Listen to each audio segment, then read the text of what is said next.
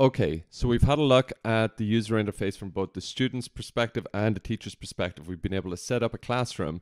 So now it's time to get ready to do some teaching. And in order to do that, we're going to need to explore the classwork page.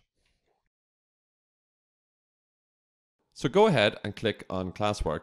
And right away, we are met with this button, Create. Go ahead and click Create, and you will see that you have 5 options, then a line and a separate option. The reason the topic is a separate option is because any of these, assignment, quiz assignment, question, material, or a reused post, can all live inside topics. Topics are like shelves in a bookcase. All of these items are like the different materials, books, whatever you put in your bookcase, go in the bookcase, and the topics are like the shelves, and that's how you're going to organize them. Each teacher tends to have their own organizational system, so I'm not going to say to you there is the one and only way which works, but I will show you 1 or 2 topics that I like to use, and then from there, of course, you can make it into your own masterpiece on Google Classroom. I tend to create a topic for lesson materials.